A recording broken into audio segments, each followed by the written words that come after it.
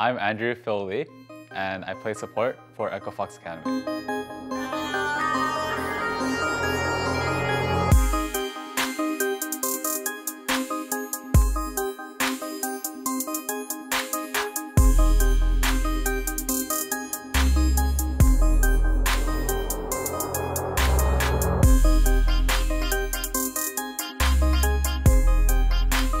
So I was born in New York, Queens, New York, particularly Fresh Meadows. I didn't live in the city. It was more so, it was like 30-minute, it was a 30-minute drive outside the city. It's an okay area. I wouldn't say it's like really nice, just okay, I guess. I do have two siblings. My brother, he's, I believe, 5 years younger. And then my sister is about 1.5 years older than me. I know my parents definitely wanted me to do well in school. They wanted me to have like a normal life, go to college and stuff. Like, I don't think they would have ever expected me to play video games. I think up until 8th grade, I was going to after school, and yeah, like it was. I believe that's like when it all started. Like when I wanted to like play video games. I used to hang out with like a group of friends. And they introduced me to League of Legends, like, yo, Andrew, come play League of Legends with us, it's really fun. It's just like new like PvP game, like everyone's playing it. So I started playing it because of them, and then from there, like I've just been playing League ever since.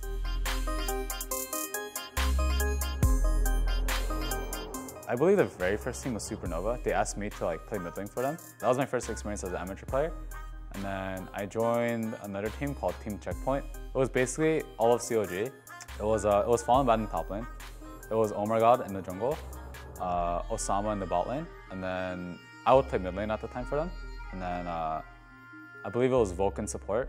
After we were doing like pretty good in like scrims and just like all those online tourneys, we decided to play in a bigger tourney called DreamHack, and that was like basically one of the biggest tourneys that you could play as an amateur at the time. I just remember like we had an insane run. Like we played like 16 hours the first day, 16 hours of tourneys. We were really tired. We slept like 4 hours, and then we went into our finals and semis for the next day, and then we won DreamHack from there.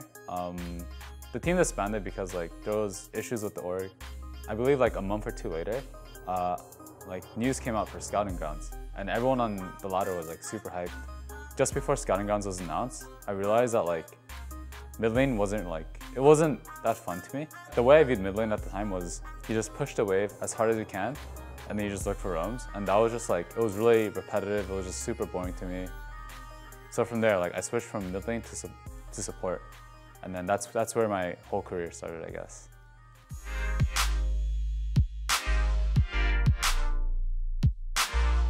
I got into Scouting Grounds. I believe I finished second in Scouting Grounds against Team Cloud or Ocean. I believe it's Ocean. And then from there, I got picked up by COG, signed for 2 years. So when I first joined COG, I just remember like it was pretty much the first month there, like everything was still like surreal to me. COG didn't buy a team, or they didn't buy a spot for Challenger Series, and they wanted us to work our way through open qualifiers. We were doing really good in scrims. I believe we had like a close to 90% win rate. Yeah, when it came to the actual games, like, you know, we just didn't like play as well. We got overconfident in our picks and bans, and then we lost, I believe, the second or third round in out of like 5. So last split, we basically had like a whole new roster. We had a new coach, new jungler. It was basically like a new team environment for us. We definitely looked a lot better compared to our previous splits on COG.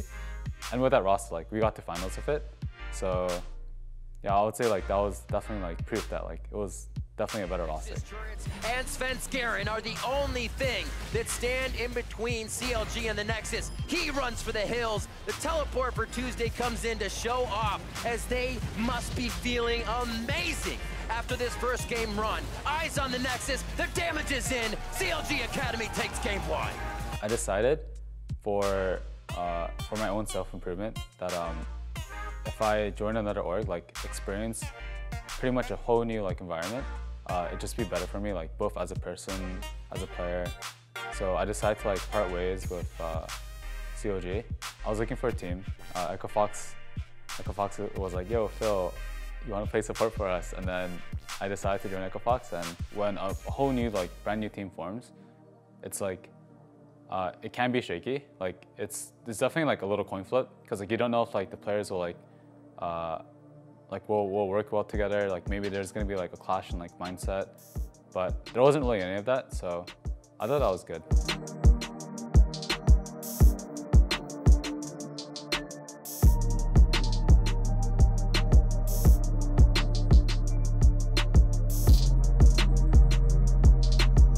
My long-term goal would be getting into Worlds and doing well there. I would say that's a bit more ambitious because, you know, Worlds, like, you're playing against like the best players in the world, the best teams. So that is a bit more far off, but I mean, hopefully like I'll get there sometime soon. I feel like I could keep playing for a while. I know for a fact, I know like I definitely want to like eventually go back to school, because I was considering that at one point, because like I definitely want to like learn other stuff and just get better at like other stuff. So yeah, I'm still not certain on like what I want to do after my career.